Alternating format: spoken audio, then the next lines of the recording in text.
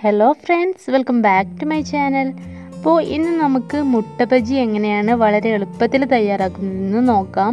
ഇപ്പോൾ നോമ്പിൻ്റെ ടൈമാണല്ലോ, നോമ്പ് കാലം ആയതുകൊണ്ട് തന്നെ നമ്മുടെ വീടുകളിലൊക്കെ എന്തായാലും വൈകുന്നേരമായ എന്തെങ്കിലുമൊക്കെ സ്നാക്സ് തയ്യാറാക്കാറുണ്ട്.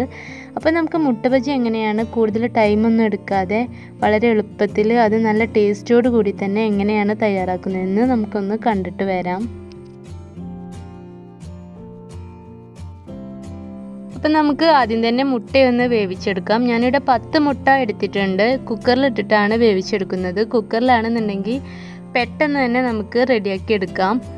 കൂടുതൽ ടൈമൊന്നും എടുക്കില്ല. ഒരു വിസിലടിക്കുമ്പോഴേക്കും നമ്മുടെ മുട്ട റെഡി ആയിട്ടുണ്ടാകും. പിന്നെ നമുക്കതിൽ വെള്ളം ഒഴിച്ചിട്ട് അതിൻ്റെ പ്രഷർ കളഞ്ഞാൽ മതി.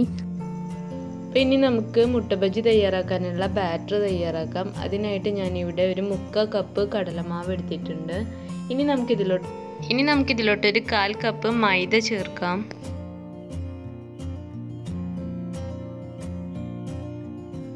അപ്പോൾ ഇനി ഇതിലോട്ട് ആവശ്യത്തിന് ഉപ്പും പിന്നെ ഒരല്പം ബേക്കിംഗ് സോഡയും കൂടെ ചേർക്കാം. അപ്പോൾ ഇനി ഇതിലോട്ട് കുരുമുളക് പൊടി ചേർക്കാം. ഞാനിവിടെ 1 ടീസ്പൂൺ ചേർക്കുന്നുണ്ട്. നിങ്ങൾക്ക് എരിവിനനുസരിച്ച് കൂട്ടുകയും കുറയ്ക്കുകയൊക്കെ ചെയ്യാം. പിന്നെ ഇതിലോട്ട് അല്പം വെള്ളം ഒഴിച്ചിട്ട് മുട്ടബജിയുടെ ബാറ്റർ നമുക്ക് തയ്യാറാക്കിയെടുക്കാം.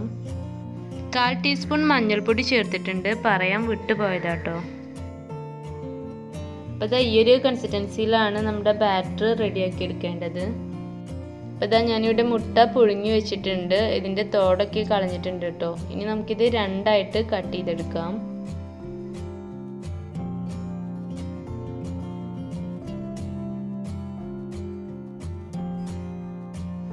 അപ്പോൾ ഞാനിവിടെ മുട്ട കട്ട് ചെയ്ത് വെച്ചിട്ടുണ്ട്. ഇനി ചെറിയൊരു ബൗൾ എടുത്തിട്ട് അതിലോട്ട് ഒരു 1/4 ടീസ്പൂൺ കുരുമുളക് പൊടിയും പിന്നെ ഒരല്പം ഉപ്പും കൂടെ ചേർത്തിട്ടൊന്ന് മിക്സ് ചെയ്തെടുക്കാം. എന്നിട്ട് ഈ ഒരു മിക്സ് മുട്ടയുടെ മുകളിലായിട്ട് വിതറി കൊടുക്കാം.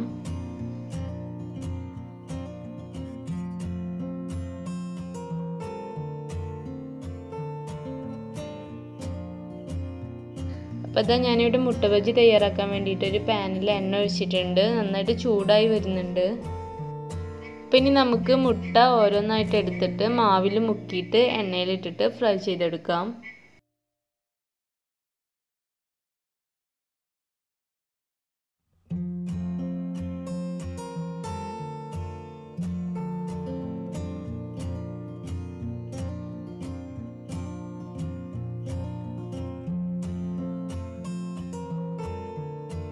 അപ്പോൾ ഒരു സൈഡ് റെഡി ആയിട്ടുണ്ട്. ഇനി നമുക്കിത് മറിച്ചിട്ടിട്ട് ഫ്രൈ ചെയ്തെടുക്കാം. ഏകദേശം ഒരു ഗോൾഡൻ ബ്രൗൺ നിറമാകുന്നത് വരെ ഫ്രൈ ചെയ്തെടുക്കാം.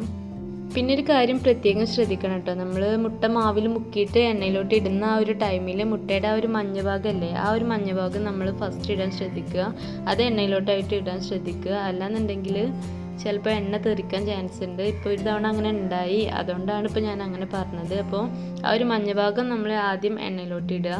പിന്നെ നമ്മളത് മറിച്ചിട്ടിട്ട് ഒരു സൈഡ് റെഡി ആകുമ്പോൾ മറിച്ചിട്ടിട്ട് ഫ്രൈ ചെയ്തെടുത്താൽ മതി. അപ്പോൾ മുട്ടബജി റെഡി ആയിട്ടുണ്ട്. ഇനി നമുക്കിത് എണ്ണയിൽ നിന്ന് കോരിയെടുക്കാം.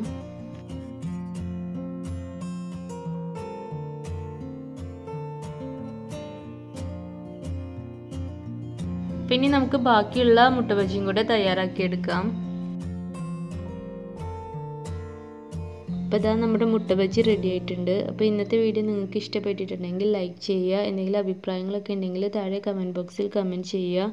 ആദ്യമായിട്ടാണ് ഈ വീഡിയോ കാണുന്നതെങ്കിൽ ഒന്ന് സബ്സ്ക്രൈബ് ചെയ്തേക്കുക. അപ്പോൾ അടുത്ത നല്ലൊരു വീഡിയോയുമായി നമുക്ക് വീണ്ടും കാണാം. താങ്ക്